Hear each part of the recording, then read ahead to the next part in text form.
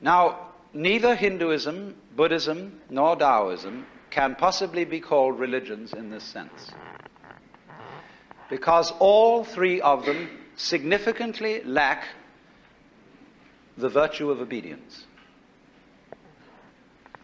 They do not conceive the Godhead as related to mankind or to the universe in a monarchical sense. For you see, there are various models of the universe which men have used from time to time, and the model which lies behind the Judeo-Christian tradition, if there really is such a thing, is a political model.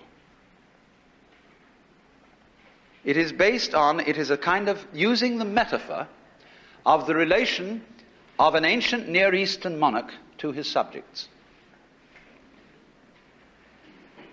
And he imposes his authority and his will upon his subjects from above by power, whether it be physical power or spiritual power. And so it is thus that in the Anglican Church, when the priest at morning prayer addresses the throne of grace, he says, "Almighty and everlasting God, King of kings, Lord of lords, the only ruler of princes, who dost from thy throne behold all the dwellers upon earth, most heartily we beseech thee with thy favour to behold our sovereign majesty Elizabeth the Queen and all the royal family." Now, what are these words? This is the language of court flattery. And the title King of Kings, as a title of God, was borrowed from the Persian emperors. The Cyrus of Persia, the Kyrios, hence Kyrie eleison,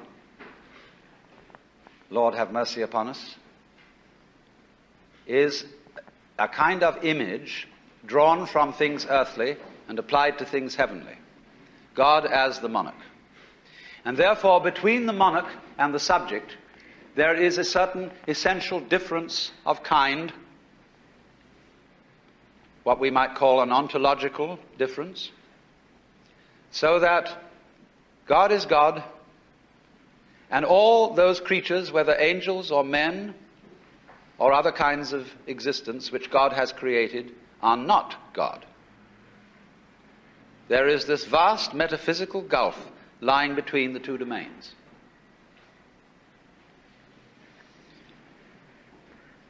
That gives us, as citizens of the United States, some problems. Because as a citizen of the United States, you have believed, and do believe, that a republic is the best form of government. How can this be maintained if the government of the universe is a monarchy? For surely in that case a monarchy will be the best form of government. And many of the conflicts in our society arise from the fact that although we are running a republic, many of the members of this republic believe, or believe that they ought to believe, that the universe is a monarchy. And therefore, they are above all insistent upon obedience to law and order. If there should be democracy in the kingdom of God, that would seem to them the most subversive idea ever conceived. Now, I'm exaggerating this standpoint a little bit, just for effect, because there are some subtle modifications which one can introduce theologically, but I won't go into them at the moment. Now, there are at least two other models of the universe which have been highly influential in human history. One is dramatic, where God is not the skillful maker of the world, standing above it as its artificer and king, but where God is the actor of the world, as an actor of a stage play, the actor who is playing all the parts at once. And this is essentially the Hindu model of the universe. Everybody is God in a mask. And of course, as you know, our own word, person, is from the Latin persona, that through which comes sound.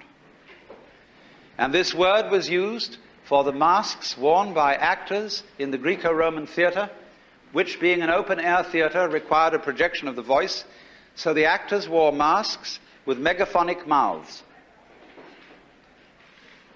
And so the word person has, however, in the course of time, come to mean the real you. There was a very serious mistake made in translation from Greek to Latin when one began to talk about the three persons of the Holy Trinity. The three masks of God wasn't quite the right idea, because the Greek word was hypostasis, not a word prosopon, which would have meant properly translated person. Hypostasis is a very difficult word to translate. You could say that ice, water, and steam were three hypostases of the same thing.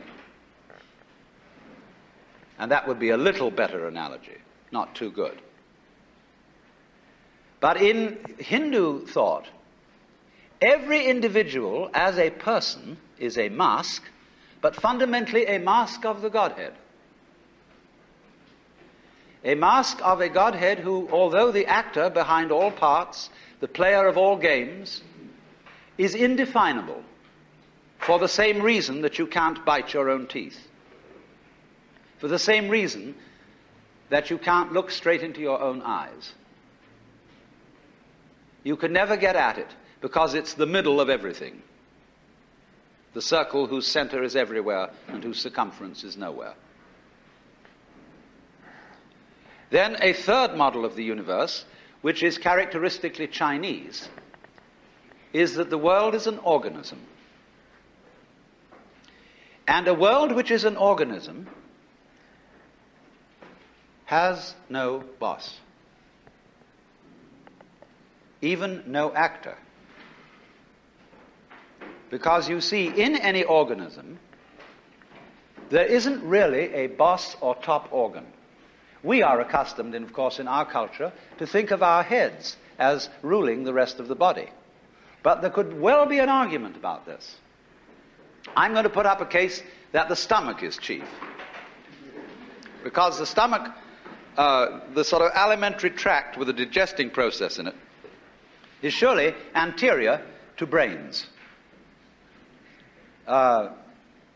There may be some sort of rudimentary nervous system attached to a stomach organization, but it's the more primitive you get, the more you get a little creature that eats. See? It's a sort of tube. And in go things at one end and out the other. And that, because that wears the tube out, the tube finds means of reproducing itself to make more tubes, so that this process of in and out can be kept up.